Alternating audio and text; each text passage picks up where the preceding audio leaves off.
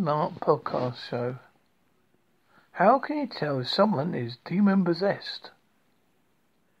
Recognizing the difference between a person who is possessed and a person struggling with mental illness or other infirmity is a vital part of the ministry of exorcism, according to a long-time exorcist priest, Father Cipriano di Meo, who had been an exorcist since 1952, told the CNA's Italian organ agency ACI Stampa that typically a person not possessed but is struggling with some sort of illness. Key part of telling the difference, he said, is through discernment in a prayer on the part of the exorcist and the possessed. In the potentially possessed person, reaction to the exorcist himself and the prayer being said. The exorcist will typically say prolonged prayer to the point where his adversary is present. There's a reaction, he said. A possessed person has a very general attitude towards an exorcist who's seen by adversary as an enemy ready to fight him. Father Di Maio described the unsettling reaction that a possessed person usually has, detaining a common response for the exorcist prayer. There's no lack of frightening facial expressions, threatening words or gestures and other things, he said, but especially blasphemies against God and Our Lady. Catechism of the Catholic Church emphasizes the importance of distinguishing between demonic activity and a mental illness. From the paragraph 1673, exorcism is directed at the expulsion of demons or the liberation from demonic possession through the spiritual authority which Jesus entrusted to his church.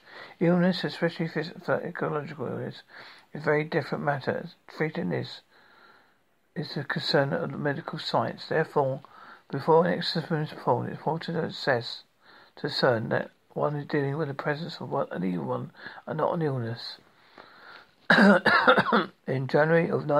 In April 2015, Vatican Congregation of the Clergy and the St.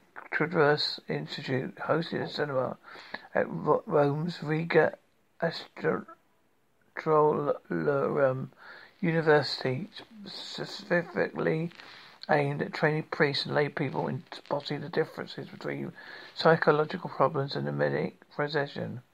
The conference included interventions from a wide range of experts in the field of exorcism, including practicing exorcists, medical professionals, psychologists, lawyers and theologians.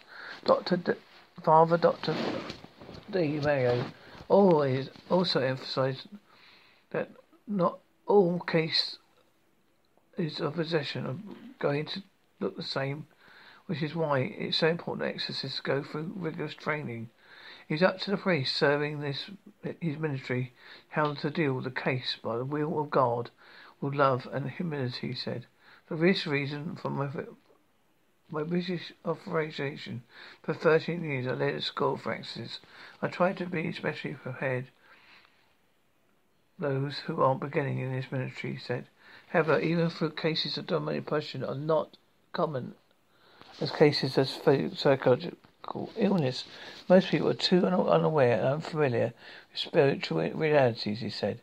In 2014, the International Association of Exorcists called the rise of occult activity as pastoral emergency.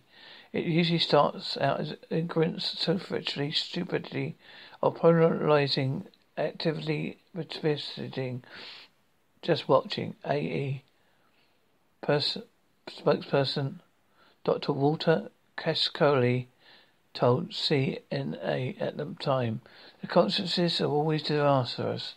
Father Di Maio said that people often turn to chatter of musicians and illusionists for answers rather than the weapons the Lord has just put at our disposal. While people often seek medical answers or signs, the best defense against demonic possession is simple. The sacramental life prayer, the priest said. It's absolutely fundamental to get rid of sin and live in the grace of God, he said. Church, in fact, wants a life of prayer, but just as the part of the priest, but also the member of the faithful asking for the intervention of the exorcist. It benefits the whole of the family members as well, the exorcist explained. The catechism offers further guidance to how to avoid demonic activity. Anything that involves recourse to Satan or demons, or that attempts to conjure the dead, must reveal several events is to be rejected. From the CTC paragraphs 2116, consulting horographs, astrology, palm reading, interruption of omens, and lots of phenomenon of clairvoyance, recourse to mediums, all conceal desire of power over time.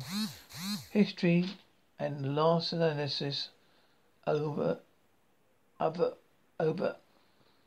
human beings, as well as to reach to constellate hidden powers, to contradict the honour, respect, and loving fear that we owe to the God alone. As for the exorcists themselves, it's important to remain humble and to remember that their power comes from Christ, Father Diminuted. Regarding spiritual preparation, humility and conviction, we exorcists aren't the ones who are going to cast out the demons that's fighting Christ.